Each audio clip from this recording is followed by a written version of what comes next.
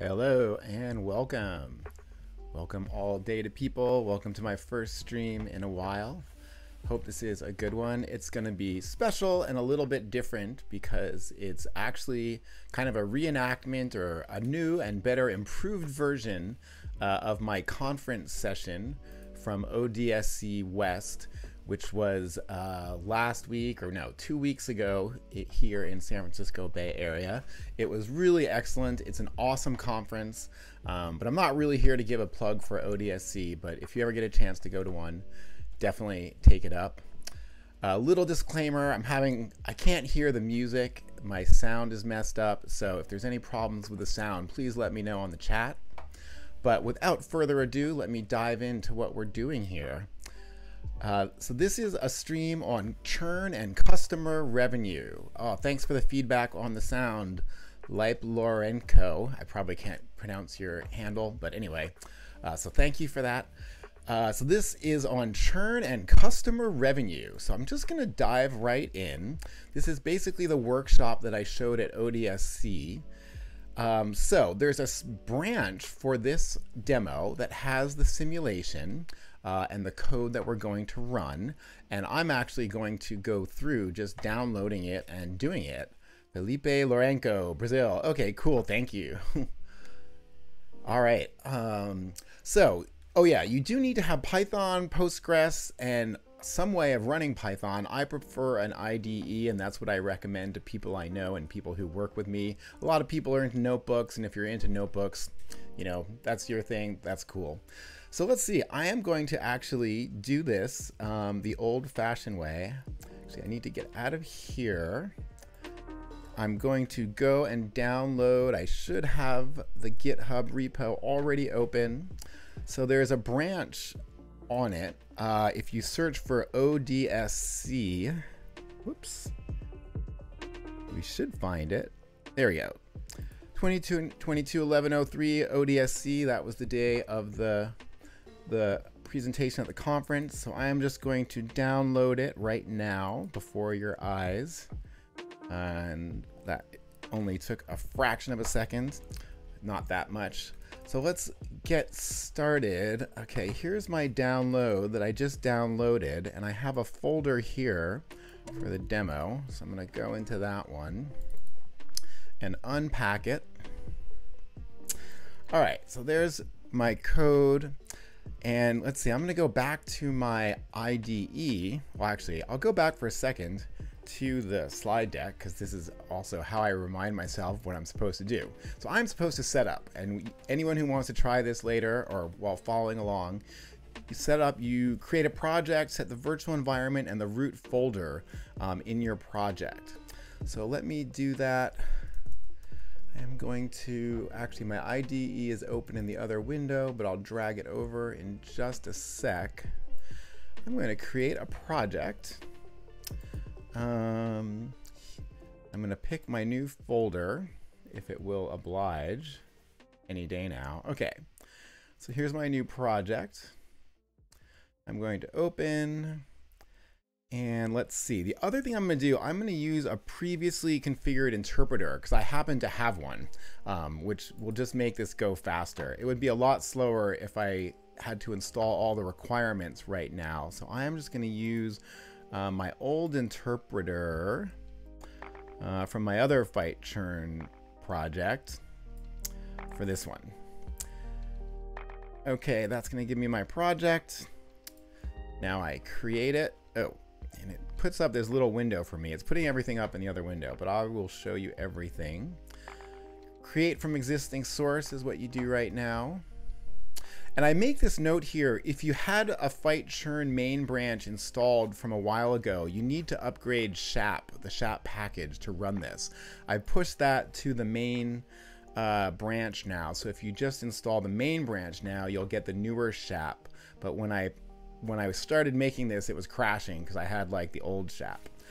All right, so what's my next step here? I've got my project open. I've got to set my source root folder. This is equivalent to setting the Python path.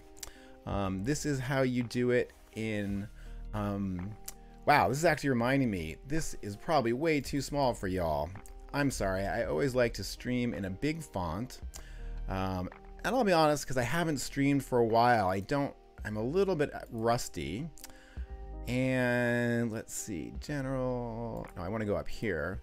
The reason I'm rusty is because I haven't streamed for a while. I've just been crazy busy at my day job. I don't know if you follow me on like LinkedIn or something. I started a new job at a very cool startup called OfferFit, which should get a chance to tell you more about later. Whoopsie, that's not what I wanted to do. Let's go back here. What the heck was that doing though? I don't want this going to YouTube right now. All right, so here we are back again. Oh wait, I changed those preferences. I was telling you about how I'm crazy busy at a new startup.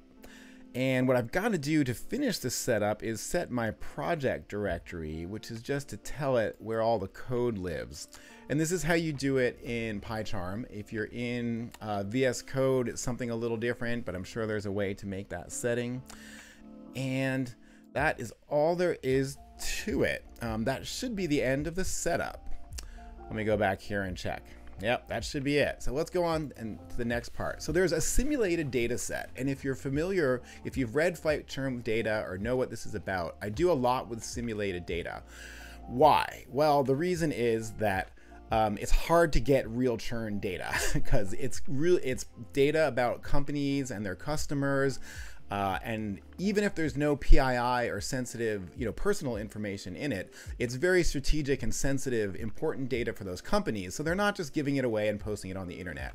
So one of the main victories of my work here was actually creating a simulation which can kind of give you close to real life experience in churn data science techniques without the real data. So the simulation in the book only has a single price point for the customers, although it talks about some techniques for multiple price points. And here we have a new simulation with different price points for the customers, and it's going to demonstrate the concepts of revenue and churn, and where revenue shows up in your churn rate and where revenue shows up in your machine learning analysis. So it's going to be a simulated online CRM, or customer relationship management system, with 3 levels of subscription: a basic, standard, and premier. Let's see. So that is what we're going to do. So how do we run this simulation? Okay, first we need to set a few environment variables, and then we run this script which will create the schema. So you need a Postgres database set up already. I'll show you mine here in pgadmin. So if you look, these are my schemas right now. I have a BizNet1 ebook site. These are various things I've worked on if you've looked at my other streams. Let me go back here, and I'm going to add a configuration to run that first script, which is going to create the database. Let's see, I want a Python script.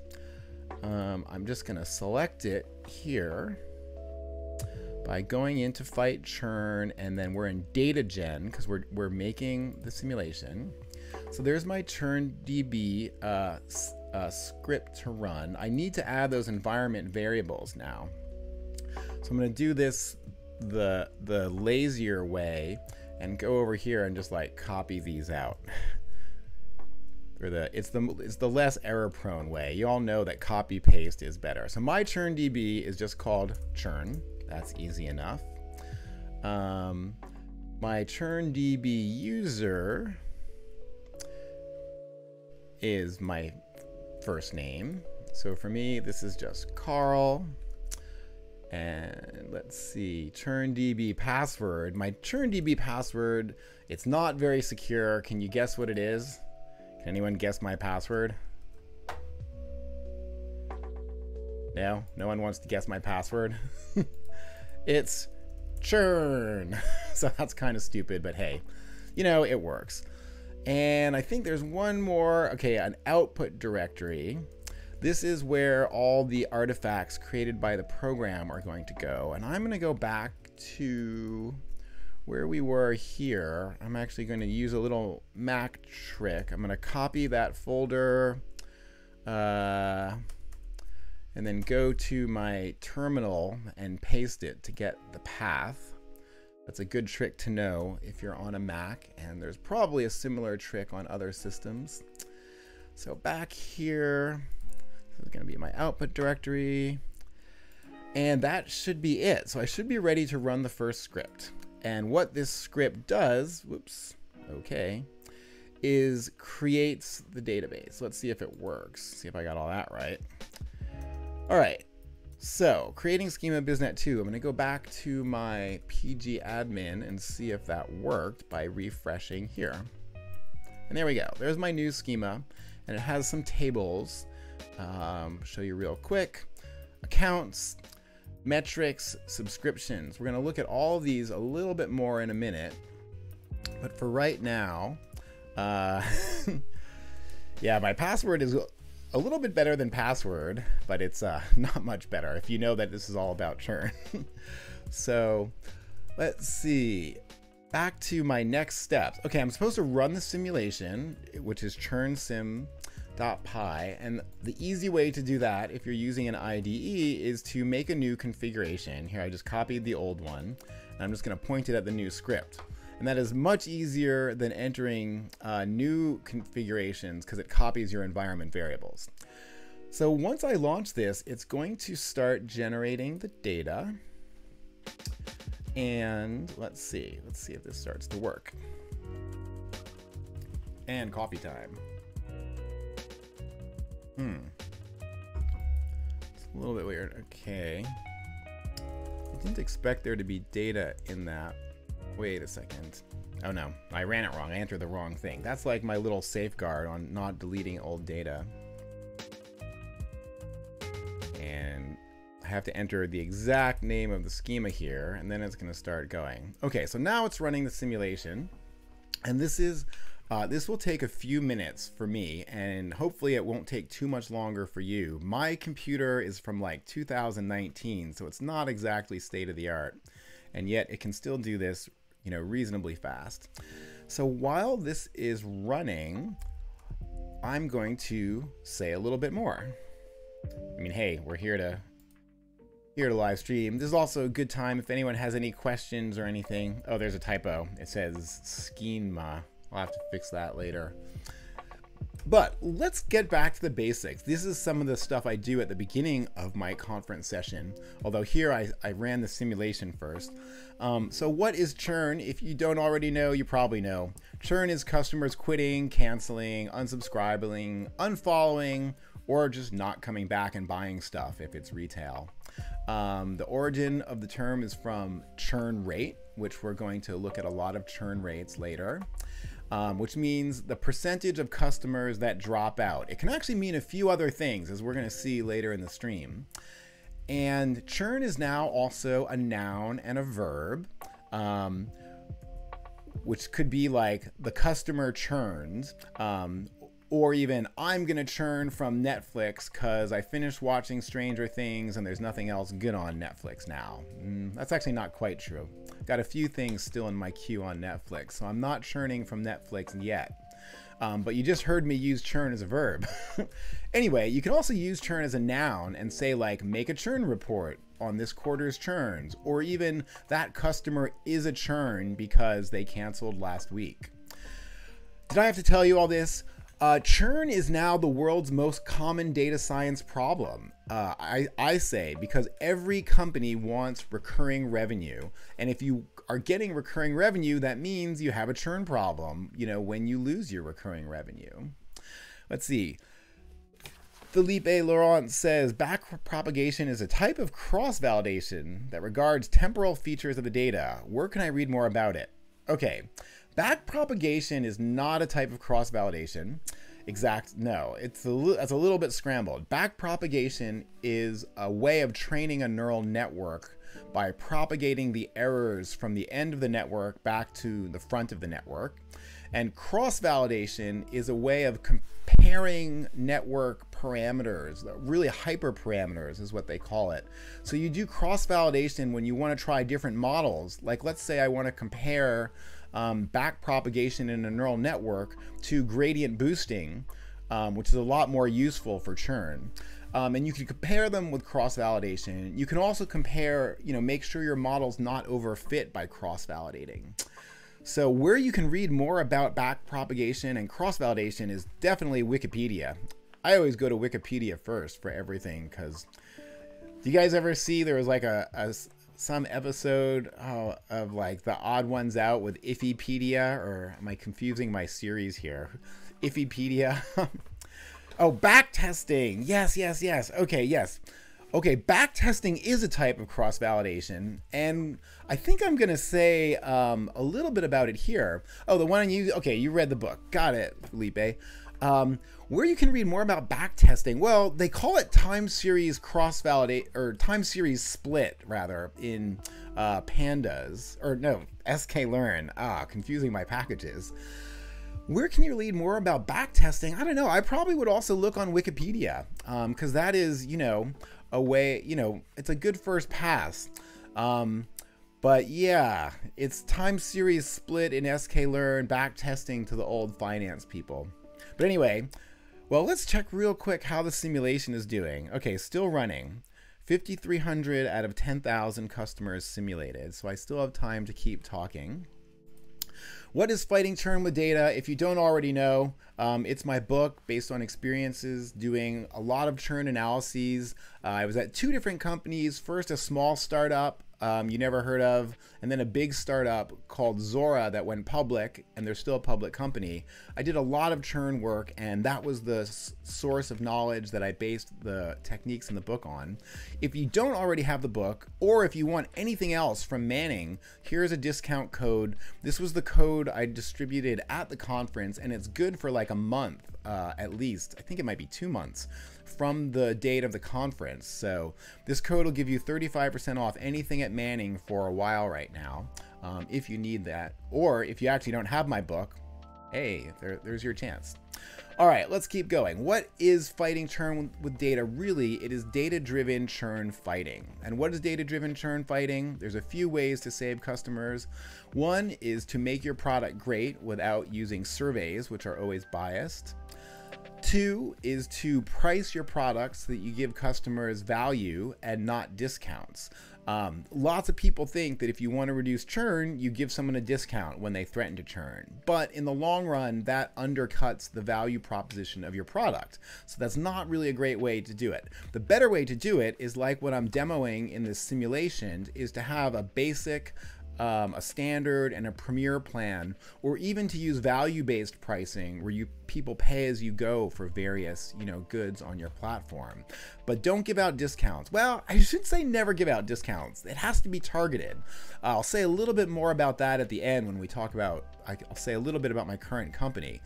But don't just give a discount to everyone. You only give discounts to customers where the lifetime value is going to make up for the discount. Anyway, another way to fight churn is customer success, which is training and onboarding the right customers at the right time. You've probably heard of customer support, which is how you help people when they call in. Customer success is actually more proactive. Yeah, discounts could be loyalty based because the Loesch, I don't know if you're pronouncing that right, but yeah, you could give out discounts based on the length of time. In general, you want an estimate of the future net present value of, the lifetime value of the customer in order to, make that decision about discounts. And loyalty could be a big part of that. Okay, you can also fight churn with marketing, which is targeted messages, which are hopefully useful to the customer and not just like annoying. Mostly they're annoying anyway. And lastly, you can kind of target your acquisitions. Ooh, I'm kind of sort of covering up the lower right of my slide here. Well, this is about targeting your customers. I'm gonna do a live edit. Oh, okay, there. Not supposed to do that when you're live streaming, but identifying the best customers and focus on them. And that, I say, is the worst way to fight churn, because you're not actually preventing customers from churning. You're just doing a slightly better job of finding new ones. Also, most companies can't get all of their customers from one preferred channel. So you're really better off if you can do these other methods, which are all more proactive. All right, let's see how the simulation's doing. 9,700 out of 10,000. We're getting there. I always forget these things take longer. Like things like simulations take longer when you're live streaming, because live stream is such a CPU hog, is the sad truth. But we're almost there, and I hopefully have a few more things to say. Okay, it's going into the new customer generation phase of the simulation. That's good. So the simulation starts out with a base of customers, and then it adds more as it goes. And as in the simulation, they use the product and they churn out, and then you also have some growth of new customers. Oh, well, it's great to be new to learning about churn. I think it's a great way to learn data science, and it's very likely to be a useful, problem to know about. Because like I said, so many companies now are fighting churn. Oh, can I place the discount code in chat? That is a great idea. Let me go back and actually just like copy paste it, because I don't have it. Let's see. That is a great idea. Come on, copy. All right, let's go. Discount code. All right, and what's the other question? Does backtesting validation substitute the statistical validation, F statistics and T statistics, for example, linear regression model and parameter significance evaluation? Kind of, yeah. It's usually a different use case. If you're doing detailed linear regression with parameter significance, it's usually because you want to make strong statistical conclusions about what you're doing. But it sort of substitutes for that in the machine learning context, where in the machine learning context, you don't really care about the statistical significance of this or that parameter. You really only care about, are you forecasting accurately, and are you forecasting accurately in real time on out of sample customers? So it does sort of substitute for those, but it's kind of in a different situation,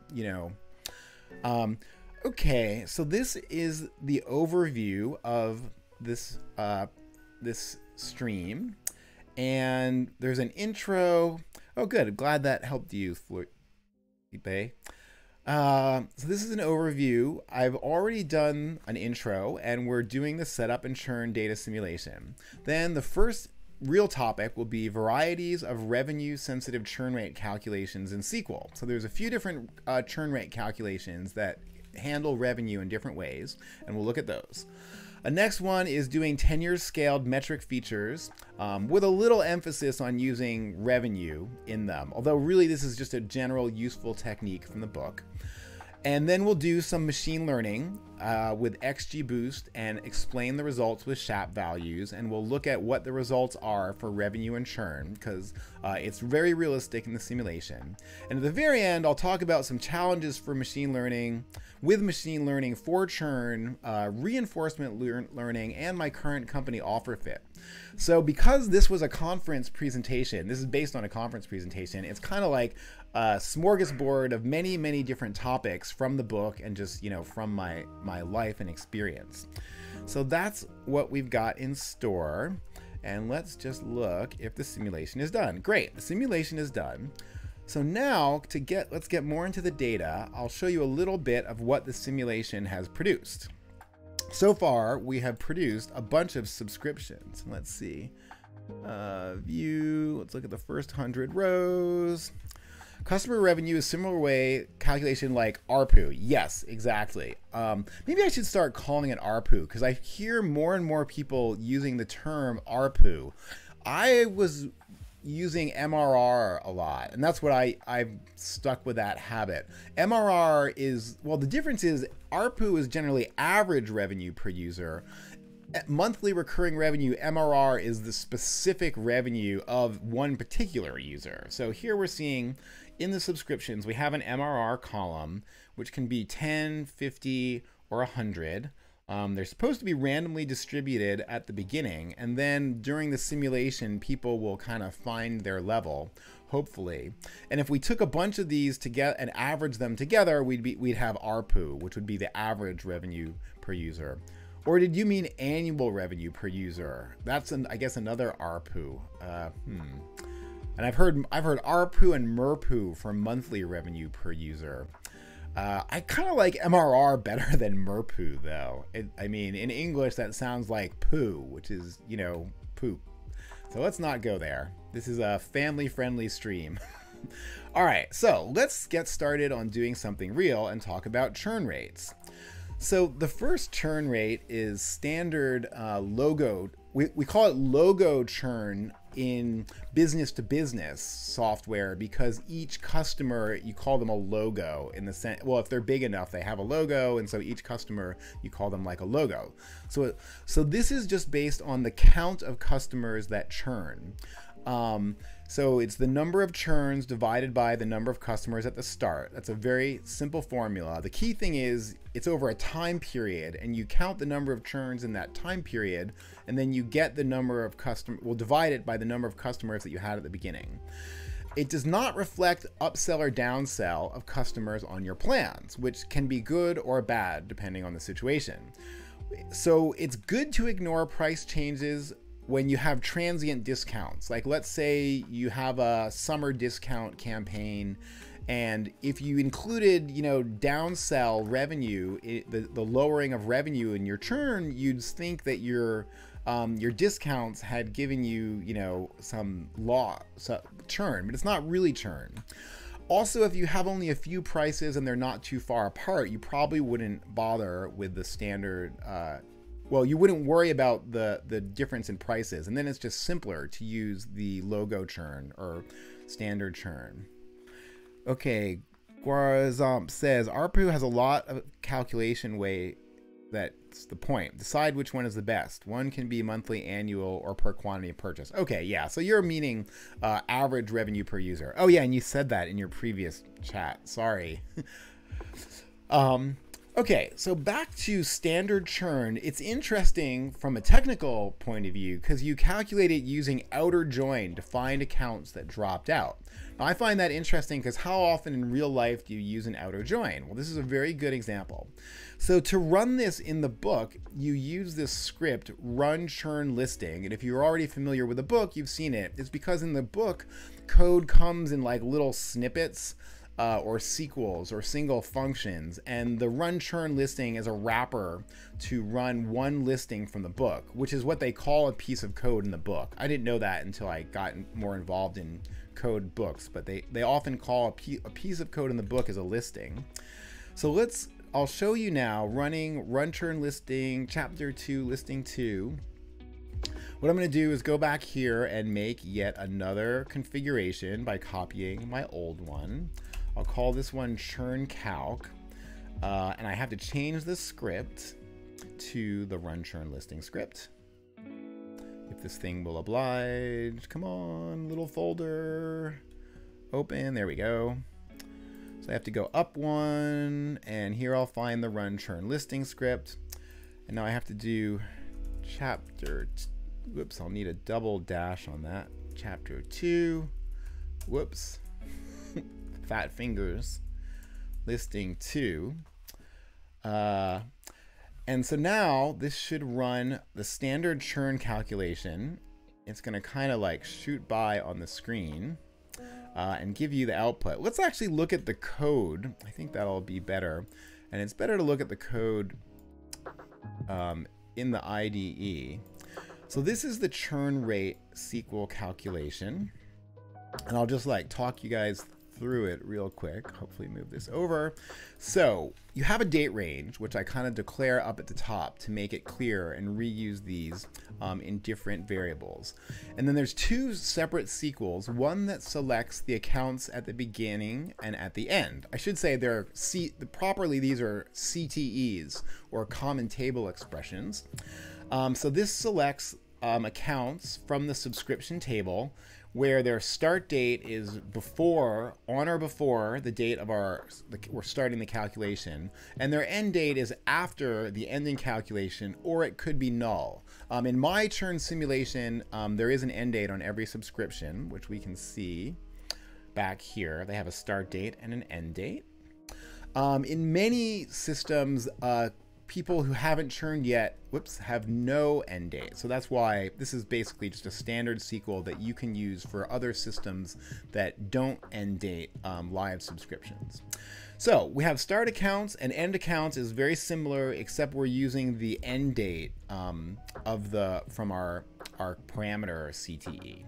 Now here's the outer join. The churned accounts is the start accounts left outer join the end accounts. And if you know what that means, it means we'll have a row in the result for every start account, and that's the left part of the left outer join. And then where the account ID exists in the end accounts, we'll fill in the end account ID. But then the trick is we select where the ending account ID, that's E, is null. So that means we actually end up selecting the start account IDs of those accounts that drop out. And that's the key to calculating a standard churn rate with SQL. And then the rest of this is just doing like a start count and a churn count. And then here's actually the churn rate. Here is the number that churned divided by the number at the start. And these are the casting statements in Postgres, because you have to cast to float or you don't get a proper answer from the integer division, because it'll always be less than 1. So that's the standard churn rate calculation. And this is like a summary. This is kind of more what I showed at the conference.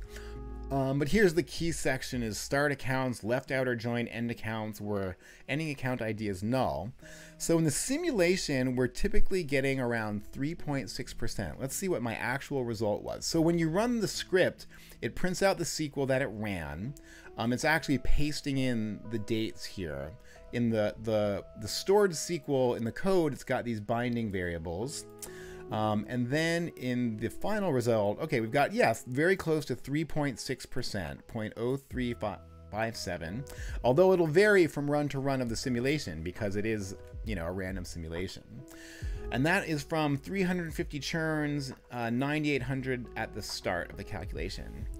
All right, Philippe Laurent, why did you choose the date range you use in your book to make social date 7? To match the overall churn rate and make the analysis balance, or is there another reason? Well, yeah, it was the date range. Why did I choose that specific date range? I think I was just choosing like a month apart, 4-1 to 5-1. In the book, I'm back in, it's ancient history now. It's in like 2020, I think all the dates are. So I updated the dates for this simulation. And for this calculation, I was just choosing dates about 1 month apart, because this is typically how you would measure churn, between the first of the month of 1 month and the first of the month of another month. You could use the end of the month, 2 months apart, but I'll tell you a trick. It's a pain in the butt to use end of the month dates for everything because they change every month. It's like, so it's always better to use the first of the month, because then your code is much simpler. Often business people want to use the end of the month because that's how they think, but people who actually have to code this always use the first of the month if you can, because then your code is just way better. And yeah, the dates in SocialNet 7, I think it's just the same in 2020, month apart. Anyway, so let's look at the next type of churn, which is net retention. Now this one calculates the retained revenue from customers that did not churn. And here it's a similar formula to the churn one. It's the ending revenue divided by the starting revenue. So you're always doing it relative to something at the start. And this is an interesting churn calculation because, again, it's the retained revenue from customers that did not churn. So for one thing, first thing to know, if all customers pay the same price, or if your service is free, then the standard churn equals 100% minus net retention. It actually ends up being the same. However, if you have multiple prices, then you can have upsells canceling churn, because some customers churn and you lose their revenue, but some customers may upsell. Some may even downsell, but hopefully your upsells are happening faster than your downsells. So then net retention can actually be greater than 100%, and it often is for successful SaaS companies or software as a service companies. Net retention greater than 100% is sometimes called negative churn. So people say, can you have negative churn? The technical answer is no, you can't have negative churn. But you can have net retention greater than 100%, which is kind of like negative churn. So I think this is not a good metric to use if you're actually trying to reduce your churn. Why? Because making upsell mixing the upsell with the churn makes it harder to understand. It conflates your upsell rate with your actual churn rate, and that's a little bit of a distortion. But it can be very good for for public relations with outside investors. So everyone loves to report net retention to their investors because it masks your underlying churn rate. And if you have more upsells outweighing your churns, then you can pretend like you don't even have a churn rate, even though you can have a surprisingly high churn rate and still have net retention greater than 100%. Truth. All right, so let's look at the net retention. Ooh, it's scrolling off the bottom here. I think my fonts got messed up, but this is 2.1.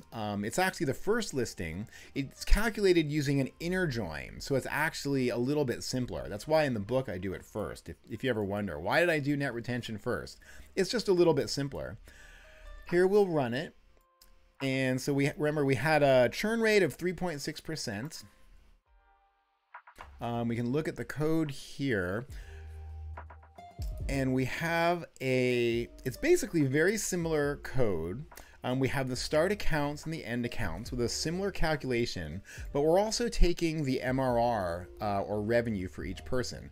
Now, why do I use a sum, a group by account here? That's in case there's multiple subscriptions with add-ons. Now, we don't like where you have a second subscription for some extra part of the product. Now, in the simulation, we don't have that, but this is just the general sequel from the book, which is designed to work for multi-subscription add-on products. So we've got the start and end account MRR. The retained accounts now is a good old-fashioned inner join on start accounts and end accounts, and then we just sum the ending MRR for the retained accounts. And then the final calculation is just a simple division: retained MRR divided by start MRR. And if we look down here, we have about 104% net retention rate. This thing just dumps out all the digits. Sorry about that. And you can see the net MRR churn rate is -4%. So this is a very happy company. They're actually upselling more than their customers are churning. And yeah, so that's basically net retention. This is again reviewing it. The key part is start accounts, inner joined, end accounts. Boy, that font is probably too small for anyone to read.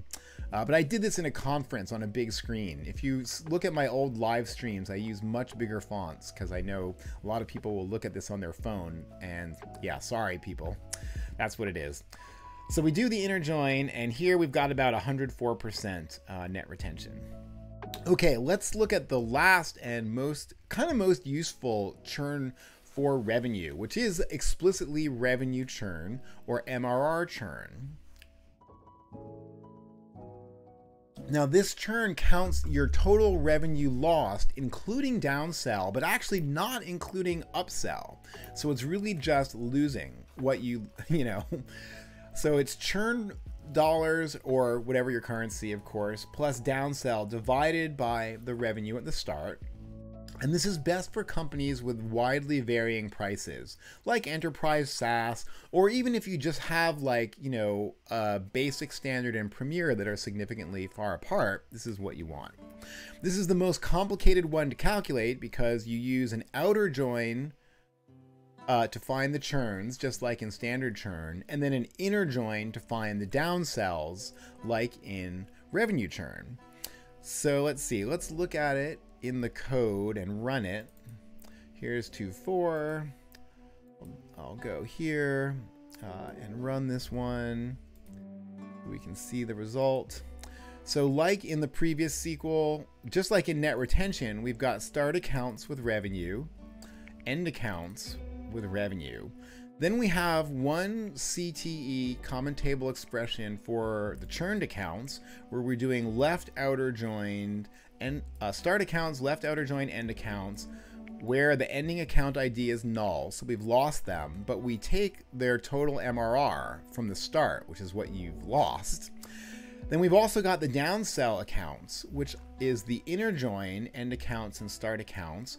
Now we put in the condition that the ending MRR is less than the starting MRR. That's what actually makes it a downsell. If that wasn't clear, downsell means someone who moves to a lower plan. I don't think I said that clearly at the start. And then this is the downsell amount, the start minus the end. And then the rest of these selects just kind of add things up for each and for each CTE. And then, like in the formula, we have churn MRR plus downsell MRR divided by start MRR. And in this case, we've got a 5% MRR churn rate. So it's actually worse than their regular churn rate. So they're only losing 3.6% of their accounts per month, but they're losing 5% of their revenue basically through the downsell, adding the downsells in there. All right, this is once again it's meant to be the summary. It's probably too small for you to see, but we've got both conditions, outer join for the churned accounts, inner join for the downsell accounts. We get about 5% churn results. So let's talk about the relationship between the different churn rates. For consumer products with a relatively small price change, you'll generally find what we found here, that the MRR churn or revenue churn is the greatest. The standard churn is in between, and the net retention churn is the lowest. That's because revenue churn is pessimistic. It includes downsell with churn, but not upsell, which it doesn't sound fair. I mean, you can argue that that's unbalanced. But the thing is, upsell is seen as a sales activity, whereas churn and downsell is churn. So it does make sense when you think about it.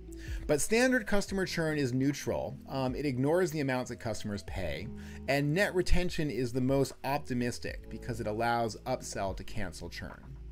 So let's say a little bit about some other situations you might find, which is for enterprise software, where you have some very high prices, a large price range, and you also have very big customers. That's kind of key.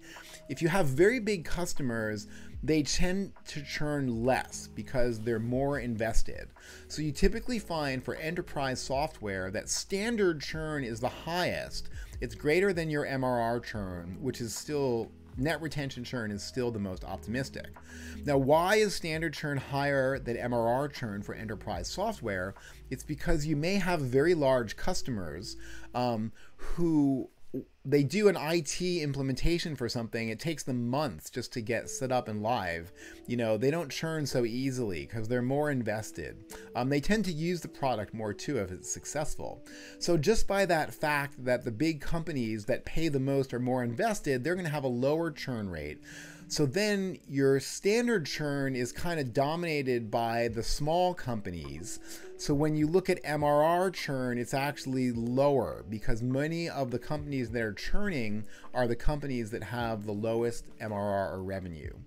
So that's kind of an advantage of being an enterprise software product in churn, that, you know, companies are more invested, the setup is more intense. But I'll tell you, as someone who works in enterprise software, it's a challenge because the setups are difficult. It's much easier to onboard, you know, small customers, you know, through an app and a UI. Large customers, you do integrations, which can take a long time. Believe me, I know. All right, so if no one has any questions, that's the end of the first part, the first segment on churn rates. And now we'll go into looking at customer metrics, which is going to allow us to do some more analysis. So this is a review, a whirlwind review of some topics that are covered in depth in the book. So if you've never seen this before, this is, you know, the chance. If you have seen this before, bear with me. We'll get to some new material in about 10 minutes or so, or come back in 10 minutes. You can go check your other favorite streamers, but please do come back. Haha. So you calculate customer metrics when you have customer events like the ones shown here. you might have user 1 and user 2 both log in at different rates and different times, and these are just point-in-time events. So a simple way to analyze this is to count the number of events per month for each customer. That makes them comparable. And this is using, I illustrate a 4-week month. I always recommend using 4 weeks for a month in Churn modeling, because then it's aligned to user behavior, which is usually on a weekly cycle. But so in this case, you know, we see that the first user might have like 2 logins in the first period, 4 logins in the second period, etc. The second user, somewhat more logins, 4, 6, 4. So this is the concept of a customer metric. And if you're thinking this sounds like a feature for machine learning, it is. This is going to be, you know, the machine learning feature. But right now we're just talking about a measurement of a customer, which could have a lot of other uses. So the basic customer metric can also be calculated in SQL, and I strongly advocate doing all of this in SQL. A lot of people do this in pandas, which is a mistake. It doesn't scale up to big data. And there's other reasons why you don't want to like do this in pandas. Pandas is a real memory hog if you haven't experienced it. But so here in the book, it's chapter 3, listing 1. We can see it right here. It's actually just a simple aggregation with the date range. Now sticking to my pattern, I set the parameter in a little CTE, and then the metric is just count star from events between a certain time range where the event type has 1 stage. Hey, I haven't shown you the events yet, actually. Let's actually go back to the data. So during the simulation, we also generated these events. They don't actually look like much if we look at them here. We can see this is a count 1, and these are all point-in-time events stored in the manner of a data warehouse. Each event has a specific date and time, and they also have a type ID. So I was actually doing like a properly normalized kind of database schema. And the event types in the simulation, we can see in this little table, we have just about 8 events. So this isn't really more complicated than the simulation in the book. The events are searching, closing opportunities, which means getting your deal closed in software, advancing the stage of an opportunity. If you're familiar with sales pipelines, you've got a stage from when someone first contacts your company or expresses interest through the different stages of the sale, typically meeting with a customer, doing a demo, etc., etc. I don't have all those stages here. I should. In a future version of this simulation, I'll do all that. Promise. We've also got losing opportunities, which means that you lost the deal to a competitor. You can track competition by adding competition. There's also these events for meetings held. So let's actually, got to do the code demo. So I'm going to go back here and run this basic calculation. I'll make a new parameter here because I'll call this one metric calc. And this will be chapter 3, listing 1. And this is just the most basic form, but you can see what this does is it does that aggregation I was telling you. And in any second, it will give us the result. So we've got for each account, the sum of their events. This is advanced stage per month, which we call that because it was calculated over a month. All right, let's go to the next more advanced version, which is a multi-date metric calculation. That last calculation was okay, but you're only calculating once a month, which is not often enough to keep track of your customers. But you can still do these monthly windows, you just stagger them, which is illustrated here. You calculate each week. I advocate usually weekly calculation. Customers don't change that much every day in most applications, so you can usually get away with a once a week calculation. If it's a very fast-paced consumer product, you might have to do this every day. Or if you just have a really big data warehouse and a big budget and a lot of money to burn, you might want to do it every day anyway. So the multi-date metric calc will kind of fill in these dates in between the monthly calc. It's a very similar SQL as before. I've just replaced the single date with a series in the date value CTE. Now you can kind of see why I put that one variable in a CTE. It didn't seem to make any sense before, right?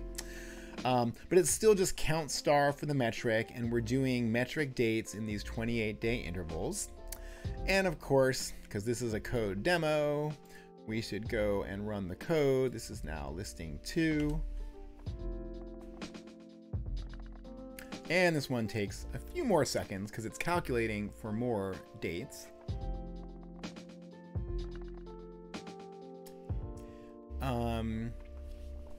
And you notice we're not actually saving the metrics yet. These are just the demo versions of the SQL. Listing 1 and listing 2 are just kind of showing you, what it looks like. Eventually, we're actually going to save these in the database so we can use them. But as usual, computer is slow when you're live streaming. So hopefully the music gives you something else to think about. Oh, well, or I can answer a question from PK Patricia. What is meant by CTE? That is a common table expression, which is like a subquery, but it's technically a subquery is something different. So you see how my big SQL is broken up into named smaller SQLs. Each one of these is a CTE or common table expression. I'll actually type that in the chat in case I'm talking too fast. It's hard to parse my words. Yeah, so that's what a CTE is. And so here's the result from that first SQL. You can see in the first 10 rows, we're still looking at one customer, but we're calculating a result for them for every week. So you can see their usage is kind of fluctuating up and down, holding pretty steady around 120 to 130 days per month. So it's a monthly rate, even though I'm calculating it every week. And that's the trick. All right, let's go back to the next more complicated, more advanced version of the metric. The problem is that this is going to solve is what do you do with a rare event, which you will have. Believe me, if you monitor a lot of events in your software, you're going to have some events that are very rare, and you might have a pattern like this where a user has the event once in 1 month, and then they go 3 months without having the event, and then they have it in another month. And the simple trick to do here is to use a longer time window, in this case, say 6 months, and calculate an average events per month.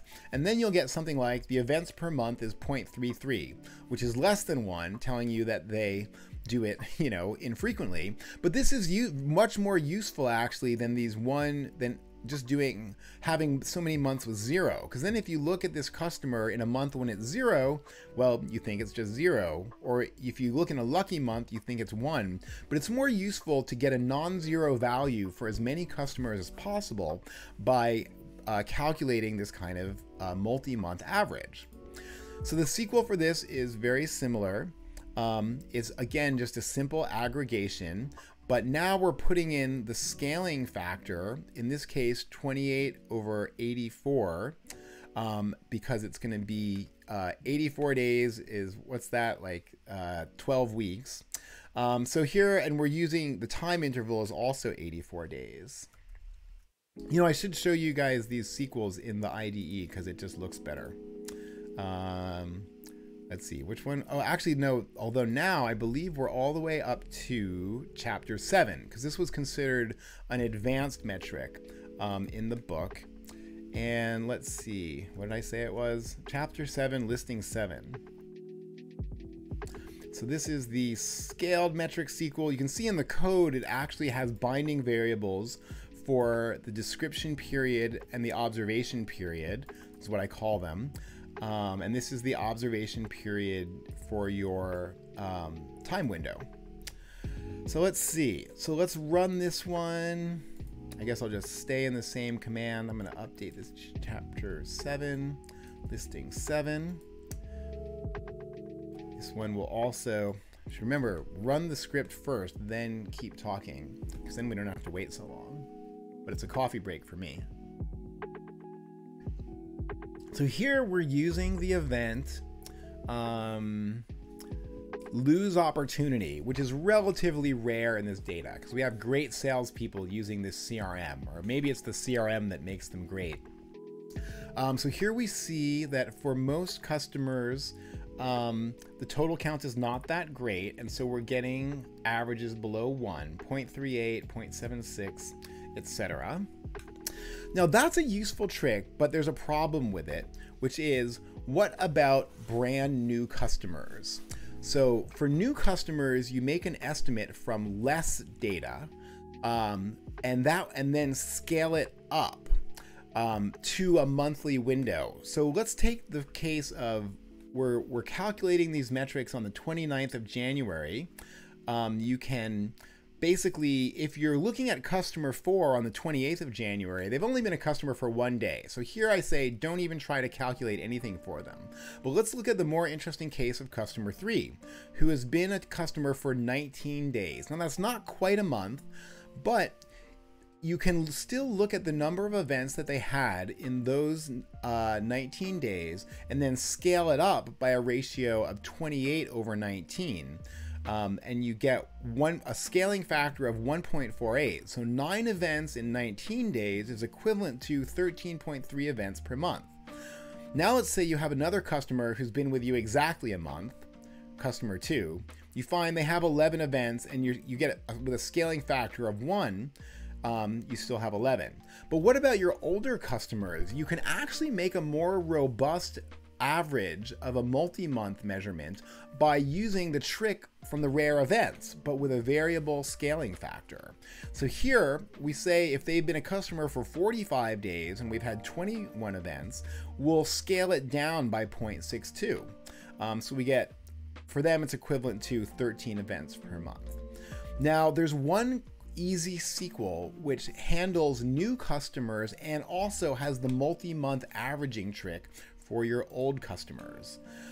And I'm going to show it to you in a second, but I just remembered we need to do a prerequisite is to calculate the tenure for customers, which is how long a customer has been a customer.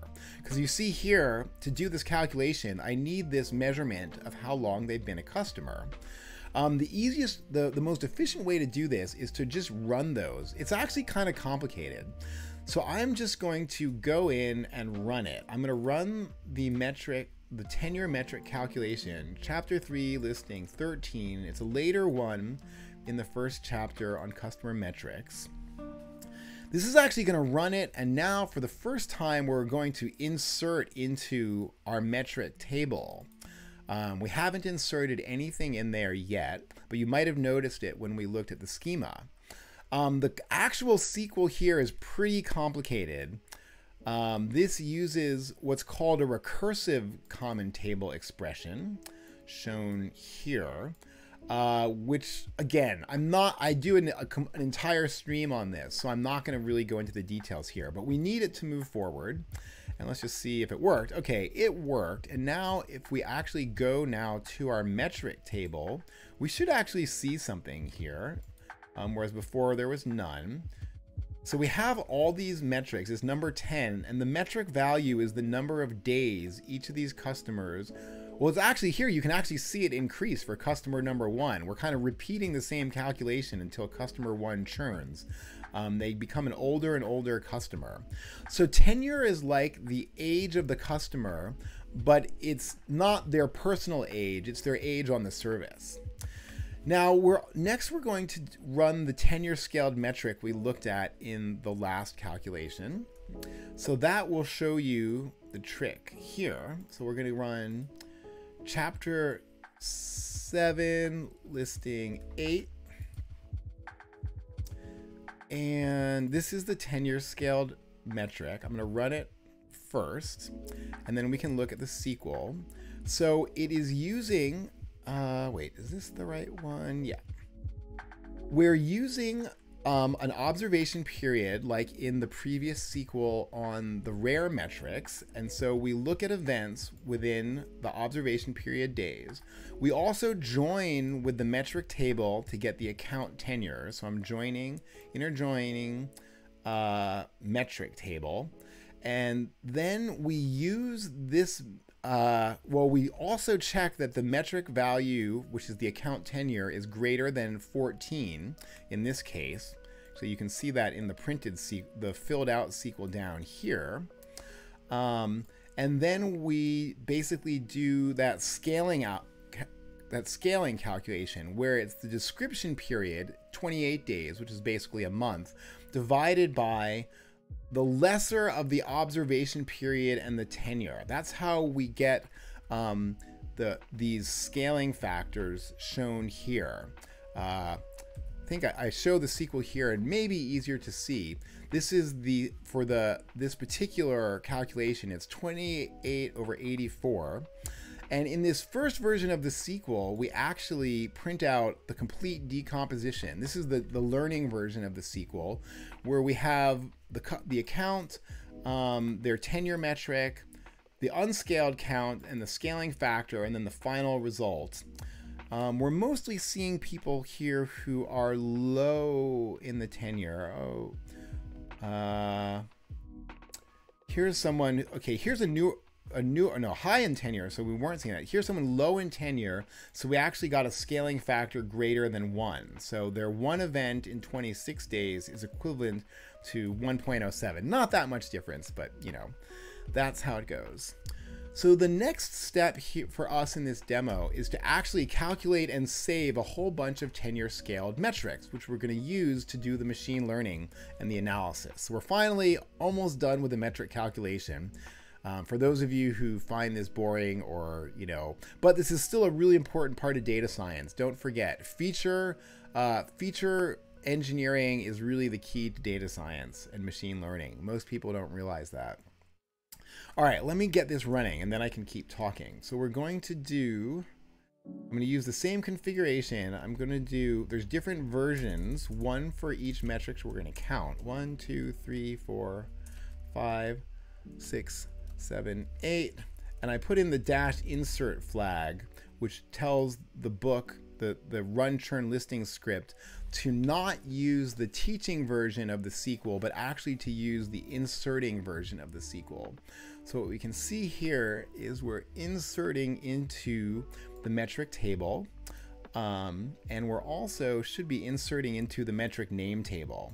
Yeah, so these are we're starting to do the calculations, and then this is the actual SQL is like a stripped down version.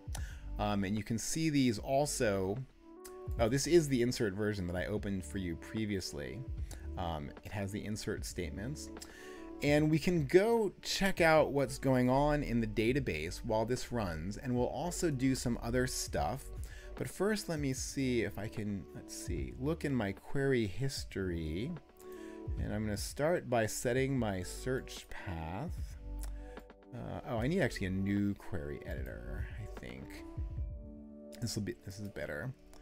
So I'm going to set my search path, which is a Postgres thing. Let me see if I have the, I want to do a join on my events on my metrics actually. So I'm looking for an old query, which will hopefully be the right one. Let's see, metric name. I'm trying to join metric and metric name and look at the values of the metric. So let's see if this is the right one.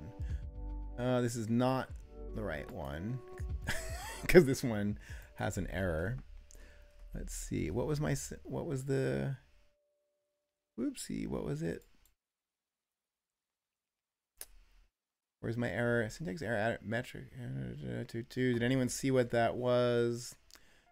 All right, maybe I should look for the right. This is the problem with query histories when you save messed up versions.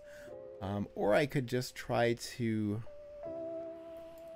do this, you know, freehand. Let's see. What are all these old versions and which ones have the error? Okay, let's try this one. All right, so now that's working. So now we can actually see, oh, this is good. So now we can actually see details of the account tenure as well. So this is the two metrics we've got running so far. We've got account tenure, which has a minimum value of 0, average of 59, and a maximum of 123. It's a short simulation, so it's only a few months of simulated data. The metric that we've got so far is advanced stage with a 28-day average, but observed over 84 days. The minimum is 0.33, The maximum is 1,000. The average is 38. So we can kind of keep hammering on this thing as the calculation goes, and we'll see when it's done. But in the meantime, let's go back and do, well, first I'll say a little bit more about these tenure scaled metrics. Like, why do I use such a complicated feature calculation? Mainly because it only has advantages and no drawbacks. There's nothing bad about it, and it's got lots of good things about it. So the advantage is, for the new customers, it gives you the best estimate possible with the limited available data. Now, that actually really matters because new customers churn a lot. The first month or the first quarter is a real risk for churn. So if you don't want to wait a long time to get a good read on a customer, if you really want to prevent them from churning. But for your older customers, it's also a more stable and reliable estimate by using more months. So it gives you more robustness for your old customers. You can also do tricks like making a long-term average and a short-term average and look at the ratio. But this is the long-term average, kind of 3-month, or it could be a year if it's an enterprise product. But even though you're doing one thing for new customers and something else for old customers, it's all expressed as an average per month, which means it's only one feature, and it makes interpretation easy. So that's why I recommend to everyone to use this. It's pretty much my go-to customer metric, is with a 90-day window, and but using that scaling for the new customers, and call it all like a per month estimate. All right, another important metric, which we need especially for today's demo, is the MRR, or monthly recurring revenue. Now, this is a very simple one to calculate. It's like a count metric, where you're summing the values. So it's really, we talked about the basic count metric, but for events that have real values associated with them, it could be an amount of money or a duration in time. You can use a sum to get the total, or an average to get the average. Here we're going to use a sum, but we're also doing it from that subscription table. So let's go chapter 3, listing 14. Let's actually go back to edit these the configuration, because the old one is running.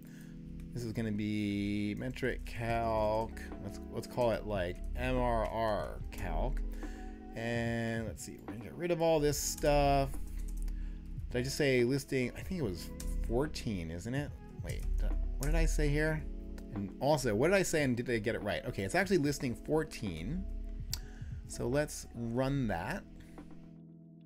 And it will print out that SQL that it's running. We can look at it again real quick in the IDE. This is the MRR metric. Standard form as all the other metrics, with a date, a series of dates, and an insert statement into the metric table. But now we're going from the subscription table instead of the event table. So if we go back here, we'll see how we're doing.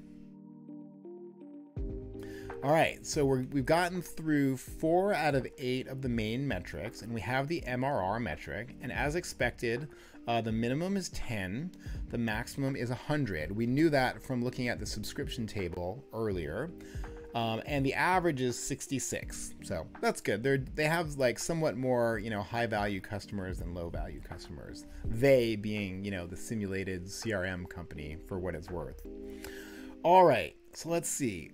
We have a little bit more to do, which is actually the most interesting metric, which I spend a lot of time on this in the book, is ratio metrics, because ratios are really helpful. They're non-linear, so they actually, give you new and different information than just having the separate metrics. So the ratio metric is really just a ratio between 2 existing metrics.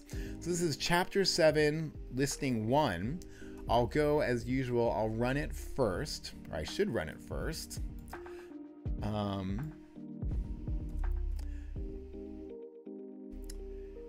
And let's see, I should make sure this is going to be using the opportunities closed, and I just want to make sure, I have to make sure the underlying metrics are all calculated. So yeah, close opportunity 28 days, that's going to be the underlying, and the MRR are the 2 metrics in this. So those are already there.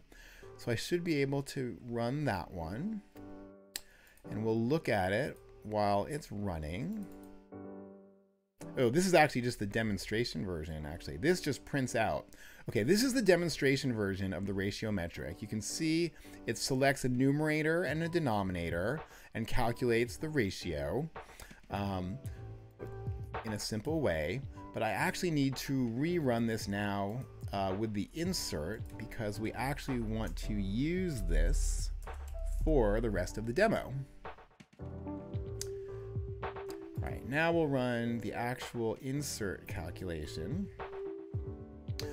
So while it's running, we'll note how we do the ratio. There's some important tricks here. It's the ratio of the numerator divided by the denominator, but we have to protect against divide by 0. And also having no value for the numerator.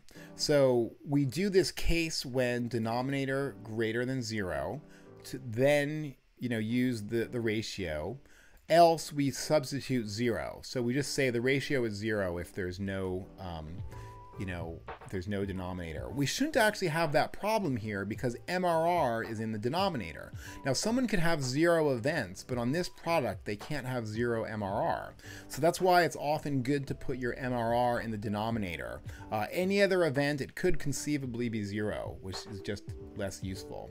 The coalesce statement is in case the numerator is 0, so we don't get a null. So it's just fill in a 0. Because we don't track 0 metrics. But so now that's run, and we can also, this was my original metric calculation, which is running all the other ones. We'll see how it's doing. It's still calculating. So we might have a minute to kill here. Let's see how many we've done. 11, 12, actually it might have just finished. I think that's actually it. I think it actually just finished. Oh, perfect timing. Wow, I am on it today.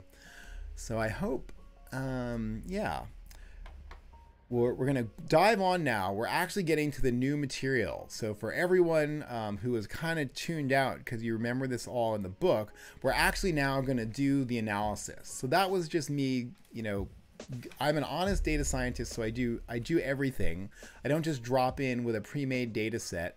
We actually have to do the feature engineering, calculate the metrics. Now, the first thing we actually have to do is make the data set, because what we've got in the database now is a tall table of metrics. If you recall, well, I don't know if we've looked at it yet, but I think we did actually. If we look at what's in the metric table, let's look at the last 100 rows. It's a tall table where we've got, just a bunch of metrics and customers and different times. So to turn that into a data set for machine learning, we've got to go through a little process of identifying which customers are going to go into the data set, which includes both customers who are currently active and those who are churned. And there are two separate steps because you identify them in slightly different ways. Then when we merge them together, we've got to figure out on what dates we're going to observe these customers, because generally you observe customers periodically when you're making the data set. You don't just observe them at the time that they churn. And finally, we merge them with the metrics. So the data set is a combination of observations of customers and whether or not they churned, and the metrics. And there's a time lag between them too. So as explained in the book, you don't just calculate the metric right when, oops, knocked the mic there, sorry. But you don't just calculate the metric the day that someone churns, because generally their behavior changes, at the end, before they're churning. So you want to you take the metrics from about 4 weeks, typically, if it's a month-to-month software, or 90 days before the end of their subscription. Now, this is also a long subject. It's an entire stream of its own. Probably, I think I did this in 2 streams when I explained how to make a data set, but we're just going to do it real quick for the demo. It's chapter 4, and this will give us a data set to work with. So I'll duplicate this and I'll call this the data set, and it's chapter 4, listing 1, 2, 4, 5. What happened to 3? It's like it's another way of calculating it for event-based data. But this is the standard way. It runs really quick, and at the results, it's going to create our data set. It's actually filling out these tables, active periods and observations get filled out by those queries. Again, details in the book. And finally, we save a data set to our demo, our output folder, which we actually haven't looked at, but let's take a look. I don't think we've looked in there yet. So we made, when we said, we told the program this was our output folder, now it made a subfolder for the BizNet 2 simulation. And now we made this data set file, which I will try to open for you. Okay, it opened in another window. But so now it looks like actually a data set. So we've taken our tall table of metric data and we've pivoted it, or flattened it is another way to put it, so that we have one row per observation per customer. Although if we look in this data set closely, we'll find multiple observations of each customer, but on different dates. And we have the outcome column for whether they've churned or not. So this is like a quick look at our data set, and superficially it looks okay. But we're going to do another little trick, or not a trick, but an important step. And I'm always telling people this, check your data before trying machine learning. In fact, I was telling one of my team members this week, we were looking at the data after we had trained a model, and we saw that all these features were 0 for all the customers. And I was like, this is why we check our data before running the model. But we've got a script that does it in Fighting Churn with data, and we'll just run it right now. Let's see, we'll do edit configurations. Here, I'll make a new configuration. I call it my dataset stats. It's chapter 5, listing 2. And if we look at it, let's take a look.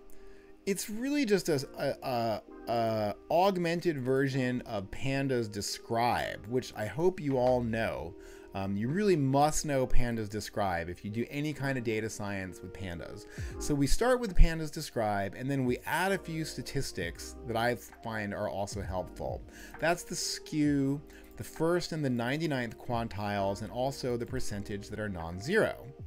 And now in my script, it saves it out to a local directory.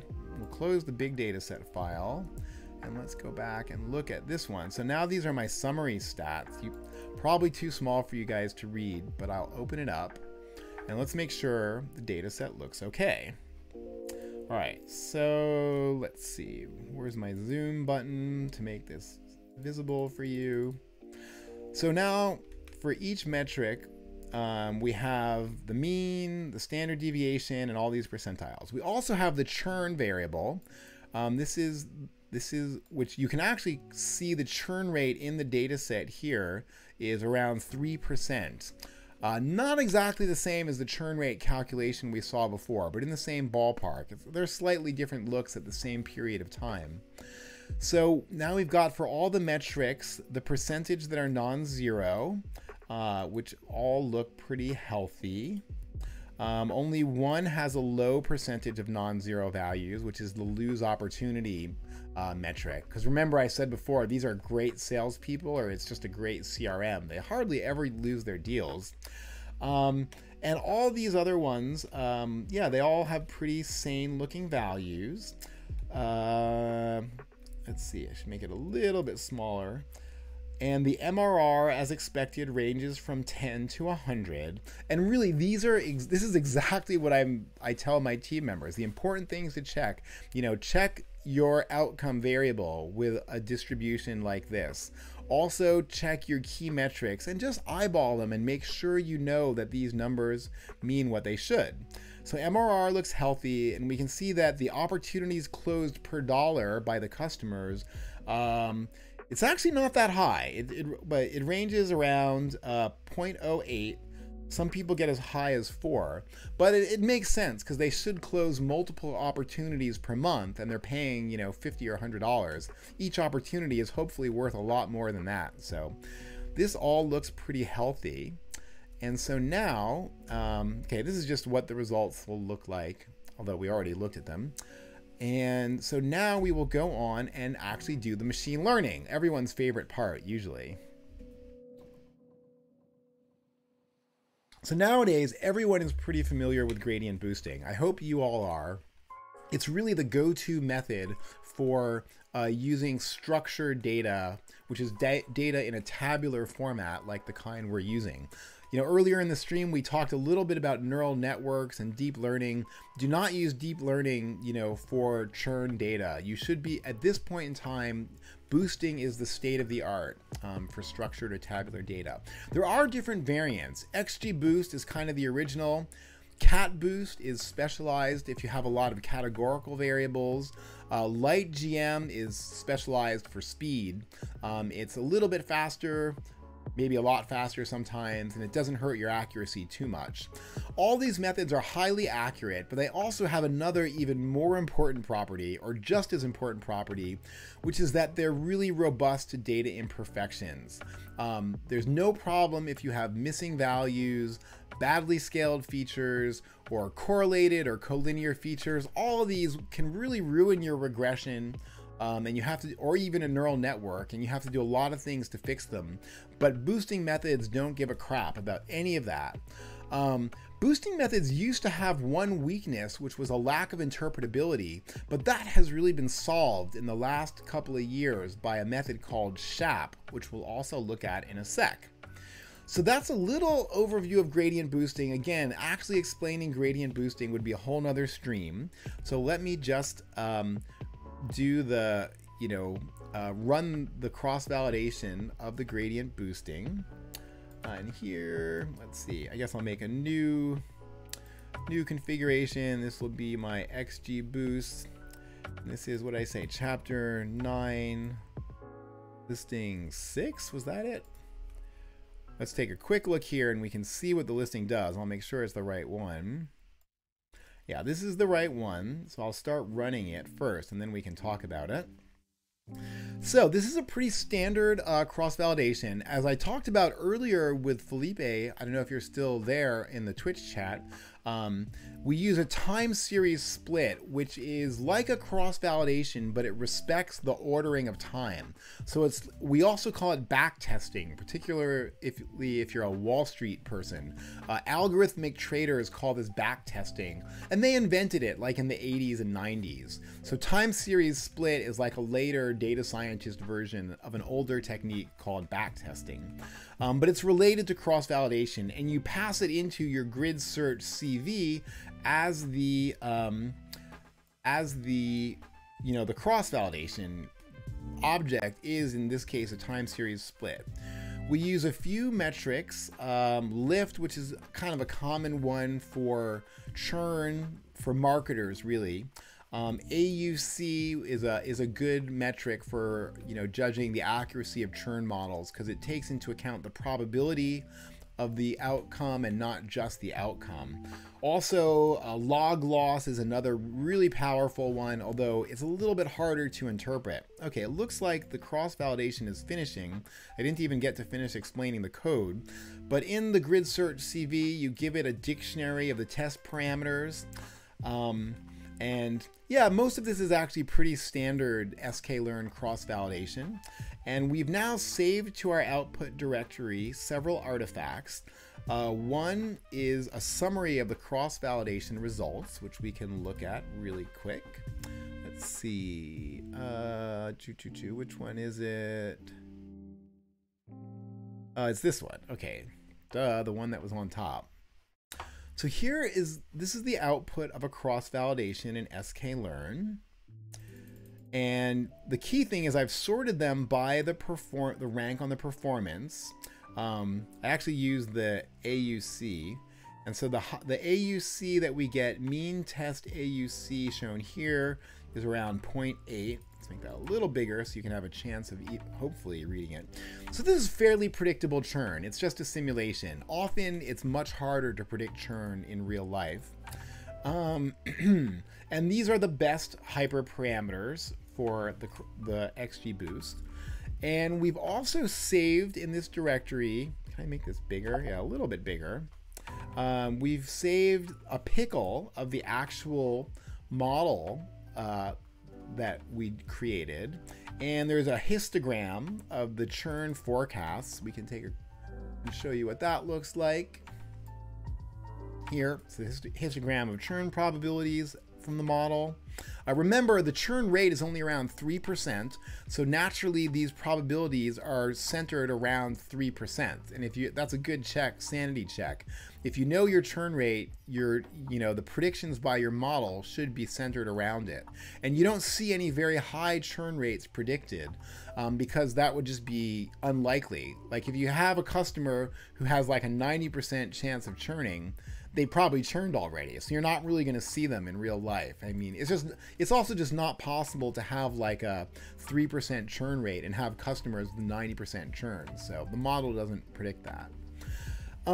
Yeah, so we looked at the time series cross validation and the XGBoost, and now let's look at the explanation. This is the fun part. So SHAP method is the shapely additive explanations, and this has been really game changing for using gradient boosting and tree-based models, because it has a really great, it used to be hard to interpret the meaning of those features, but the SHAP method looks at how much does each figure contribute in the prediction, both in general and on individual examples. And it actually does like a test where it removes a feature and looks at the model without predictions without the feature.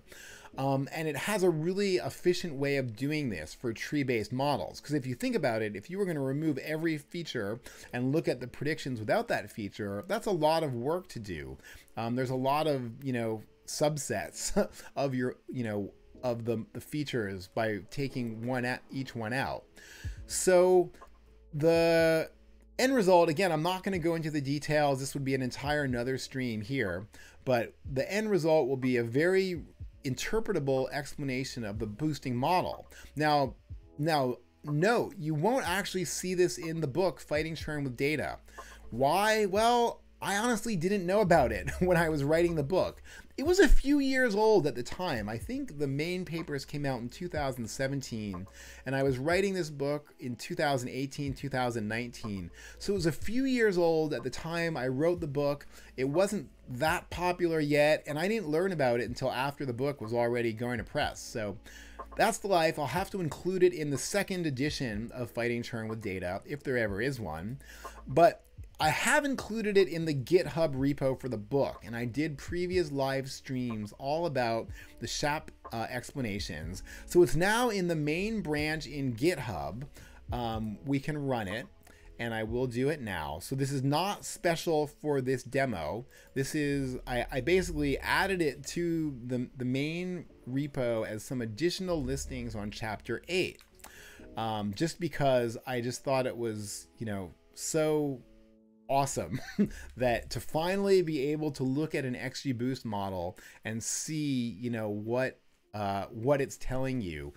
It makes XGBoost so much more usable. You can really have more confidence in it when you can look at it and get an explanation. All right, so it's running, it's taking a minute.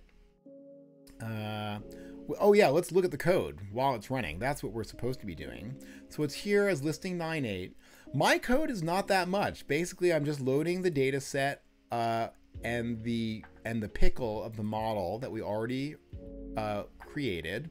And then the SHAP code is I use the SHAP package, make a tree explainer, because this is a tree-based model. There's a separate explainer for linear models like logistic regression or elastic net. And then we do a summary plot, which we'll look at in a minute. Well, actually, we calculate the SHAP values, which are actually the influence of the features in each prediction. So we make a summary plot, and then we also do what's called a waterfall plot. And for this, it's actually an individual. So we'll look at both of these in just a moment. The summary plot and the waterfall plot. Because it's saving them out as we speak. I think. I guess it takes a minute. Oh, all right, there we go. So it should be done. So now we should have the results, and let's take a look. So we have a lot more things in here. The main SHAP plot is this one. And here's where it went. And I actually have a slide for this, which will make it easier to explain.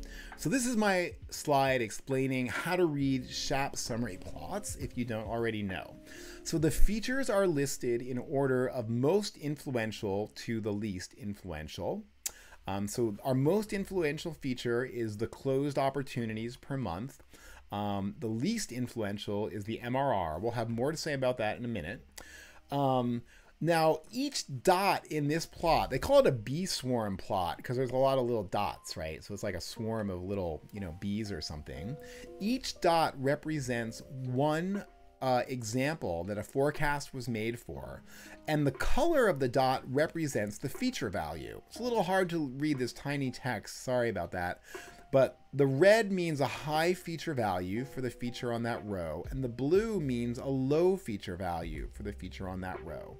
So and then the influence is shown on the x-axis. So if the point is to the left, it's reducing the outcome probability from the average. So this line shows the midpoint or average, and this point shows it's reducing the outcome probability.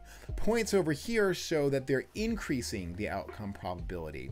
So that means that if it's on the left, it's reducing churn, or churn has been reduced by the feature. And if it's on the right, churn has been increased by the feature. Now, combining that with the color coding is how you read this. So close opportunity, we have on the left, the red points, the high values. So that means high values of closing opportunities reduces churn. Blue on the left means low values increases churn in general. So that makes sense because this is a CRM, a customer relationship management system. You want to close opportunities, so that makes sense. People who don't close a lot of opportunities, they churn from the product. They say this CRM sucks, I'm going to get a cheaper one. The next most influential feature is competition, apparently. People who have too much competition also don't like this CRM. Go figure. So here we can see that this is churn increasing because the red points are on the right and the blue points are on the left.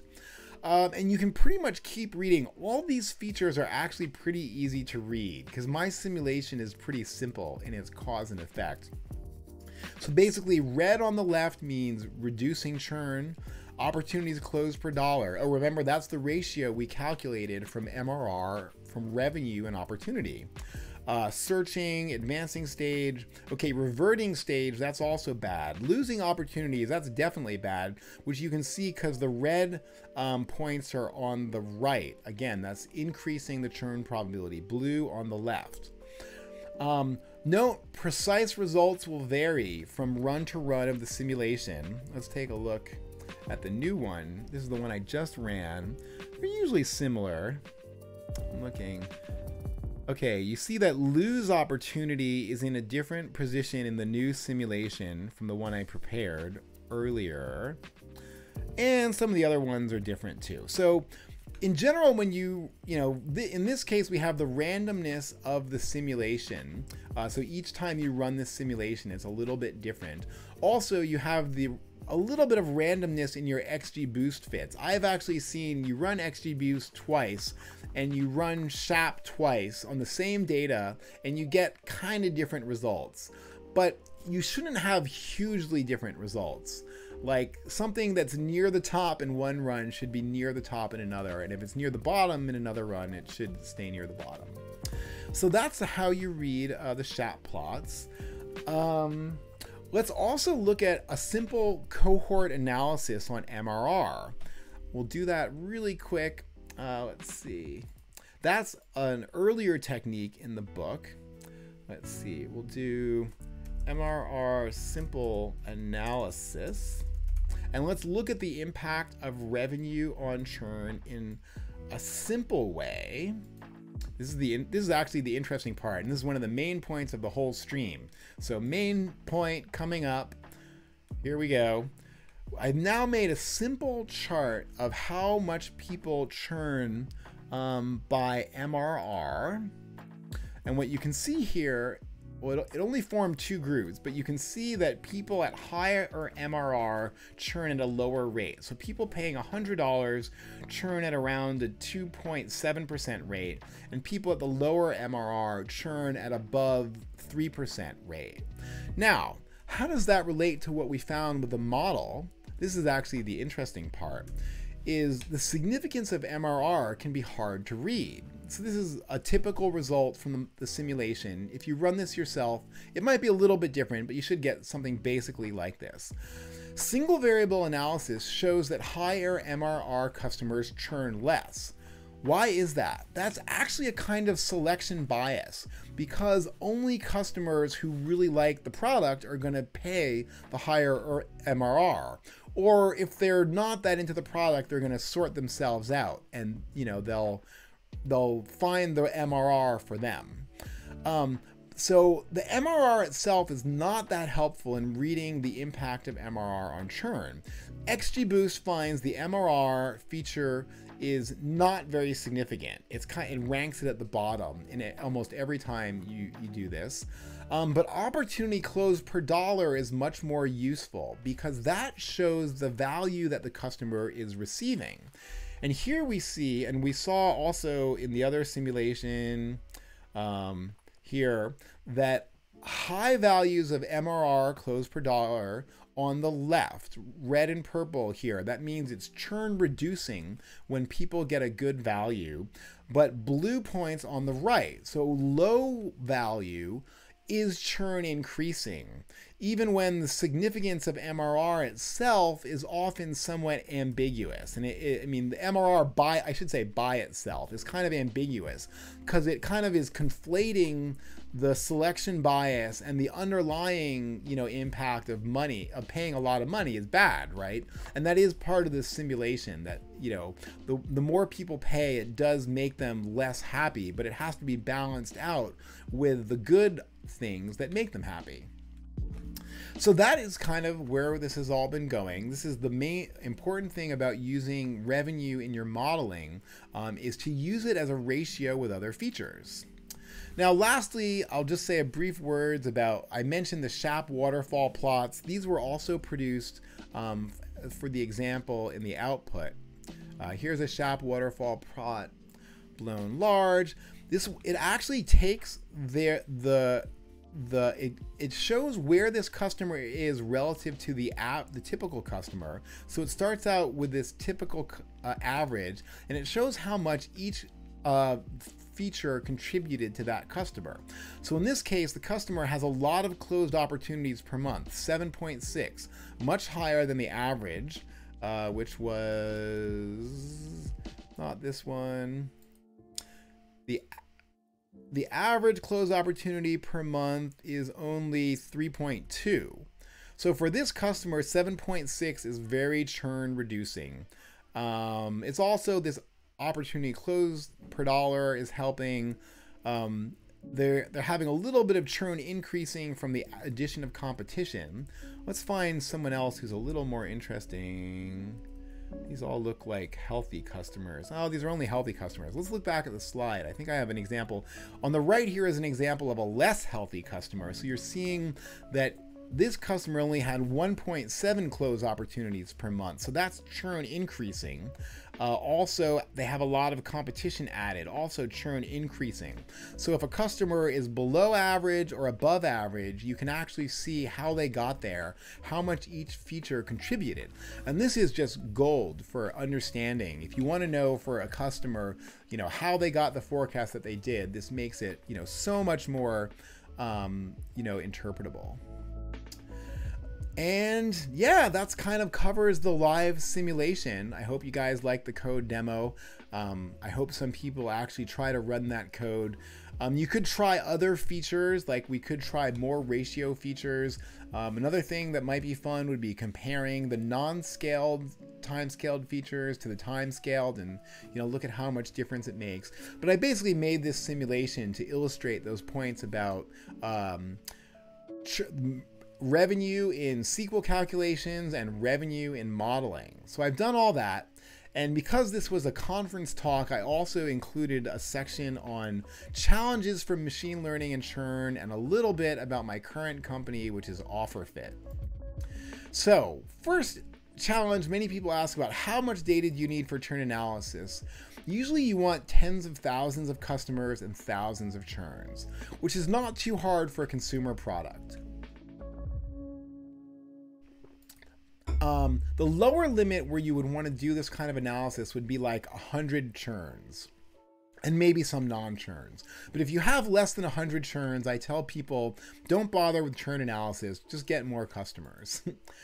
Having too few churns to analyze is a real problem for annual contracts B2B SaaS businesses.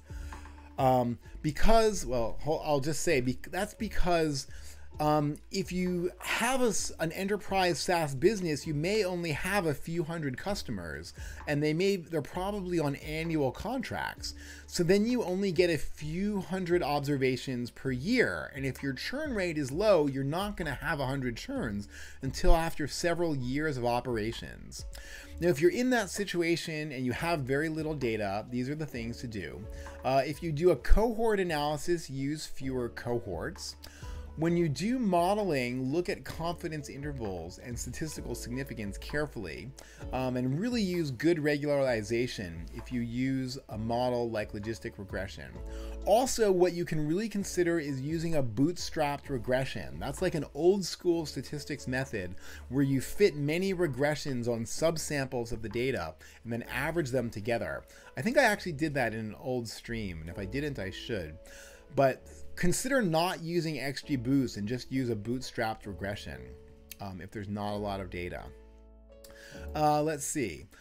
Another challenge of machine learning for churn is that unbalanced is just normal. Churn is almost always an unbalanced data problem. I mean, could you imagine if you have a churn rate of 50%, it won't take very long for your customers to go to 0. I advise people against downsampling or upsampling. I mean, you would downsample the non-churns, really, or upsample the churns. But by keeping the true churn proportion in your data, you end up with a calibrated model, which is just a lot more useful. But what you do is use models that handle class imbalance gracefully. And actually, gradient boosting will do just fine on class imbalance data. You might hear my dog in the background there. But gradient boosting is just fine for class imbalance data, and so is logistic regression if you use proper regularization, or a model like ElasticNet, which is also doing regularization. Do not use accuracy as an evaluation metric for a churn model. Why? And by accuracy, I mean the specific metric of accuracy, which is the number of true positives plus true negatives divided by the overall number.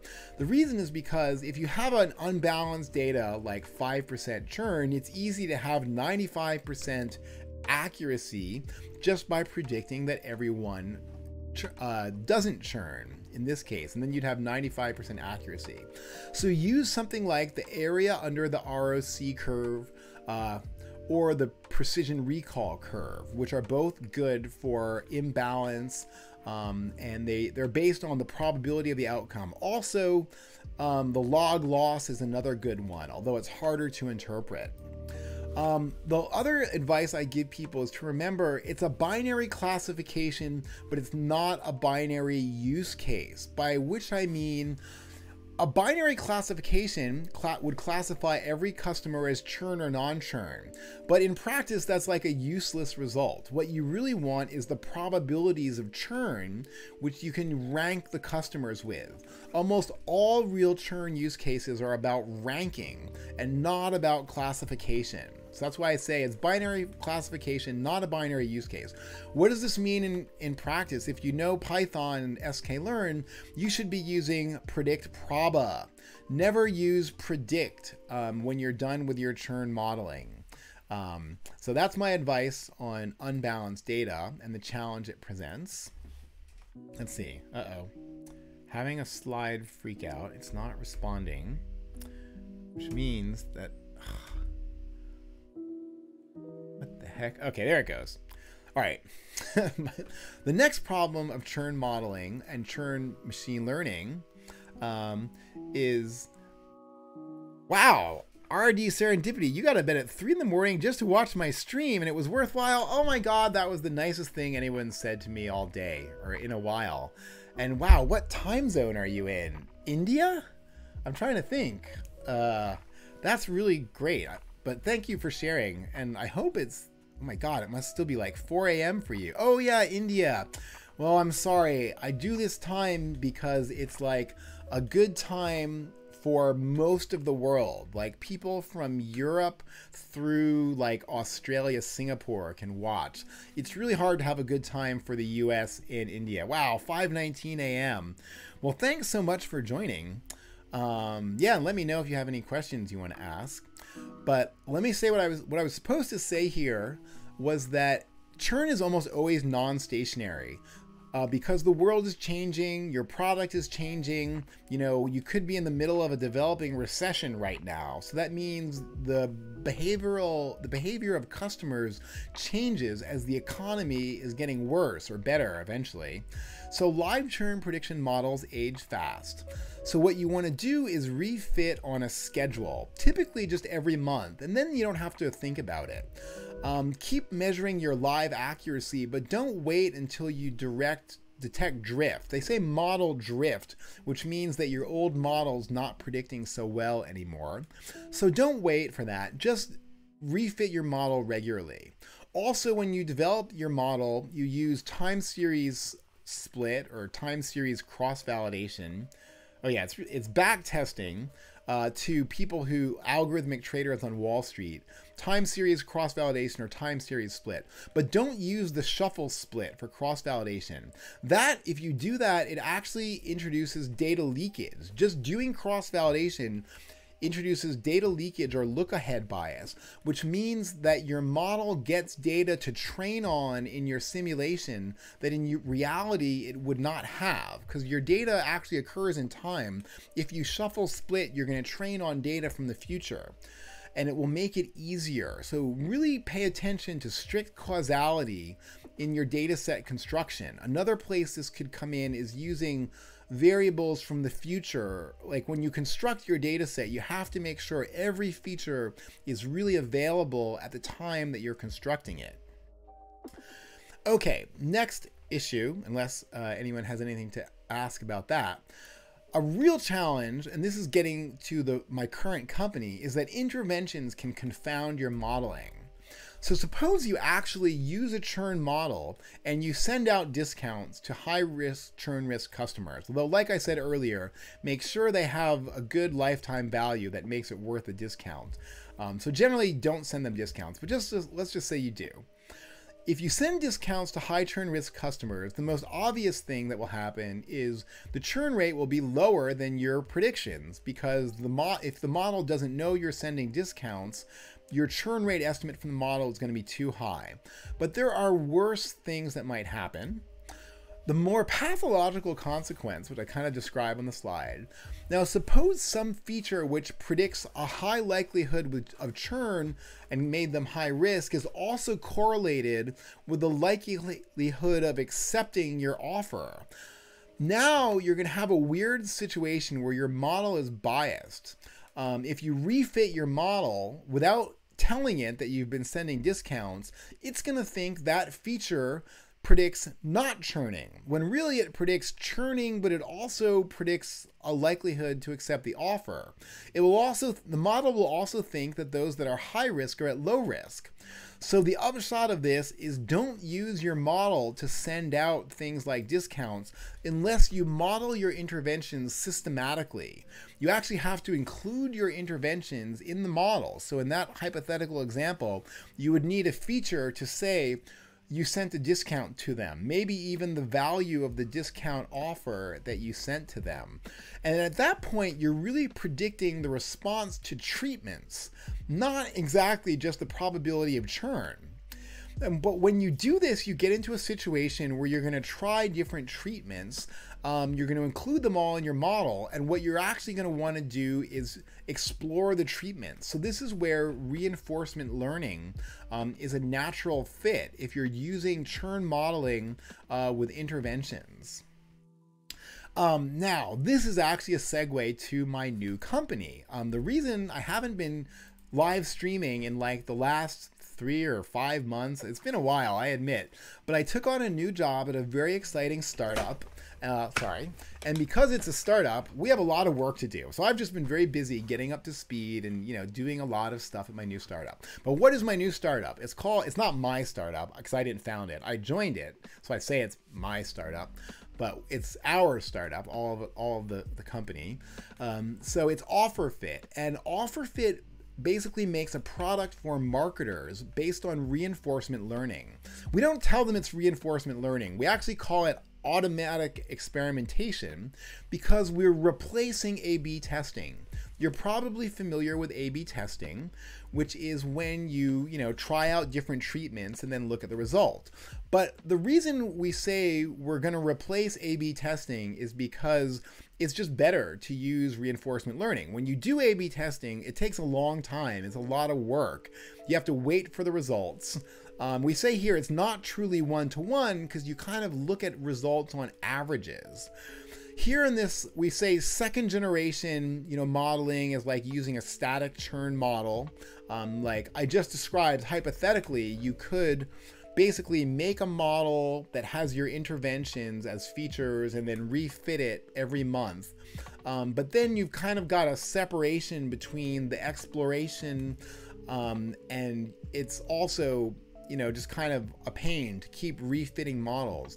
What you really want to do is have a larger system that encompasses both your interventions and exploring the interventions, and then the modeling, which is actually predicting. And that's what OfferFit's product does. It's like a no-code platform for reinforcement learning for life cycle marketing use cases, not just churn. It's really the whole cycle from acquiring customers, renewing, upsell, cross-sell, and of course, preventing churn. So OfferFit, it's very cool, and the reason I was so excited to join OfferFit is because they were taking, kind of the challenges of machine learning and use cases like churn, and really just taking it head on, knock them out with reinforcement learning. So I'm super psyched. I'm the director of machine learning implementation at OfferFit, which roughly means I manage the department of machine learning engineers who actually implement the OfferFit product for our customers. So it's very exciting stuff. It's really, really fun for me doing, I'm becoming much more expert in reinforcement learning, which I love. Working with great customers. Really awesome team. So anyway, that's my little plug for OfferFit, but I don't want to bore you talking about my job because it's not, that's a product plug, not teaching you anything. But yeah, so now I'm basically done. That was everything from the ODSC session. I took a little bit longer in the live stream than I did it was a 1.25 hour session. It looks like we're going up to the 2-hour mark, but I've been a lot more chatty. We looked at the code. The Twitch chat was kind of active earlier in the stream. Got a little bit quiet midway through.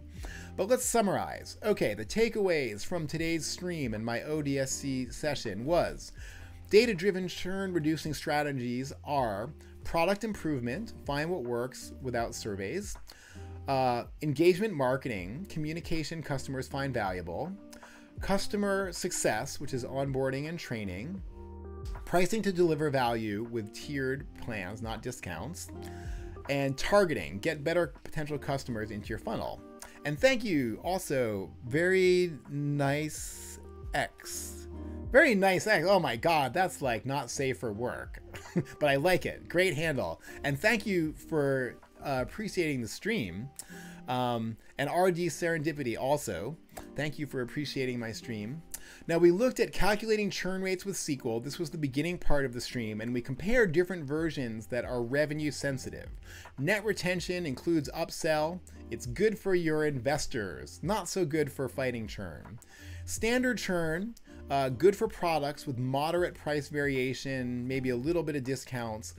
MRR churn, use it for products with large price variations because it includes the revenue lost from downsell in your churn. Okay, we also looked at tenure scaled customer data aggregation features. Wow, that's a complicated way to say it, but I came up with it. This is the best estimate on new customers, and it's a robust and accurate estimate on your seasoned customers. So that's a great way to calculate windowed aggregation features, which are pretty much the standard for all kinds of customer lifecycle use cases. All right, more takeaways, gradient boosting. Most people know about that by now, but if you don't, actually not everyone does. Sometimes people interview with me and they're using random forest. And if you do an interview, a data science interview with me, you know, you get a little deduction because you're using random forest and not gradient boosting because it's just better. Accurate and robust to data imperfections. Now, it used to be hard to explain tree-based methods like random forest or gradient boosting, but now with Shapley additive explanations, it's very easy to interpret. And it's so important to sanity check your model by using those. Let's see, MRR, monthly recurring revenue. We looked at the impact in a realistic churn simulation. High MRR may appear to be churn reducing, but that's selection bias because only motivated customers choose the high MRR plan. Use a ratio feature like actions per dollar to see the true impact on churn. And you could also use dollars per action, like the cost per action, which is kind of more interpretable. But it has the problem that then the actions are in the denominator. And with MRR, almost everyone's paying something. So you don't have problems of zero in the denominator.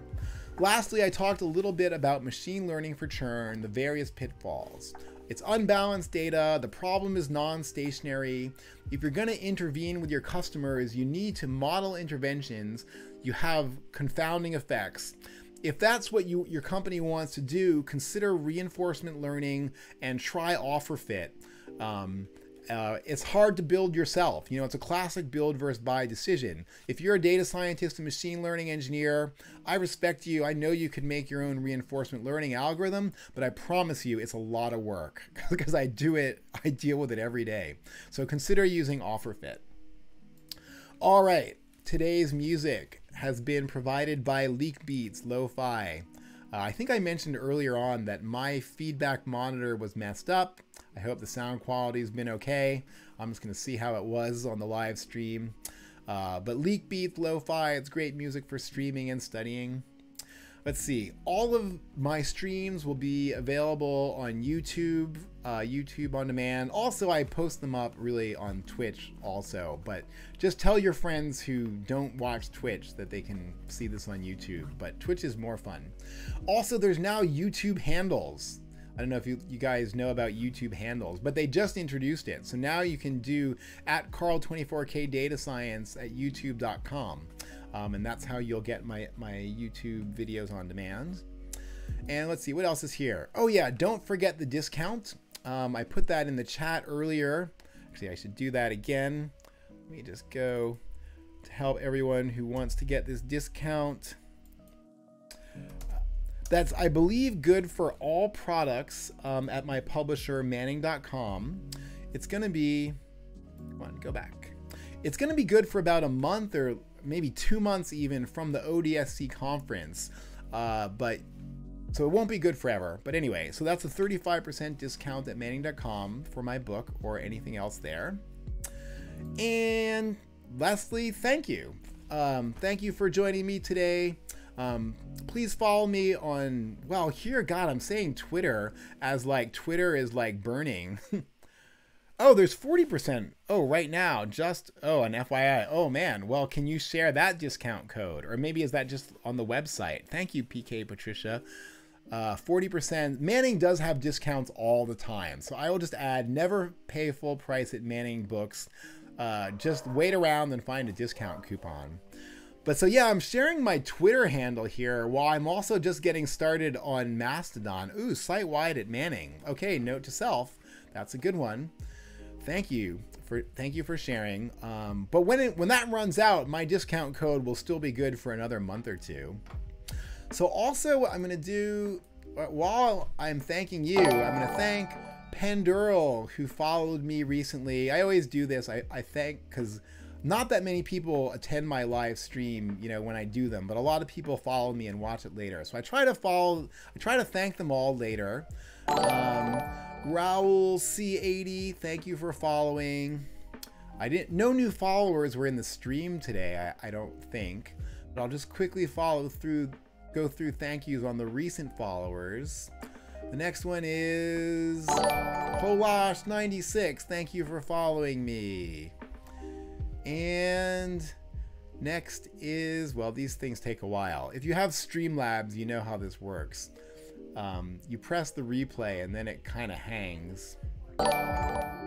Felipe Lorenco, are you still here? He was chatting earlier in the stream, but thank you for following me, Felipe.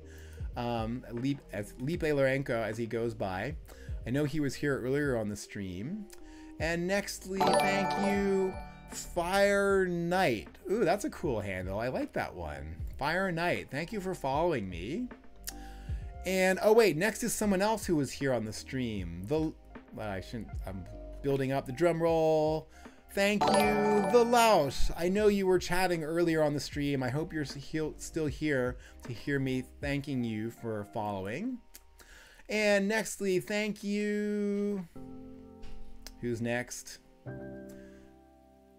Come on, Streamlabs. Sane Sadu. Thank you for following me. And next we have, don't worry, there's not too many more of these, but I gotta say thank you to people sometime. Thank you. This is a cool handle. Geek Mishraji. Thank you for following me. And lastly, for today's thank yous is thank you, Kristen SJ, thank you for following me. And also thank you PK Patricia, RL Serendipity, very nice SX for all your chat, and Felipe Lorenco, everyone who chatted with me today. It's always more fun when people actually, you know, chat with me. But yeah, that's all I got. So enjoy the rest of your Saturday. I'm gonna go enjoy the rest of my Saturday. The sun is almost setting here in California, so it's time for me to